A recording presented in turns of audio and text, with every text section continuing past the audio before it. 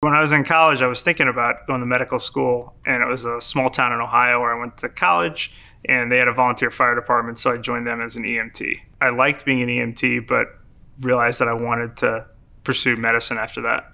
I'm Evan Guthrie. I'm a family medicine physician for Lehigh Valley Health Network. When you come to see me in the office, you have to answer a lot of questions, fill out a lot of forms. It's all very helpful. The staff kind of get as much information as they can, so that way it gives me an idea of who I'm going to see and what I can help them with that day.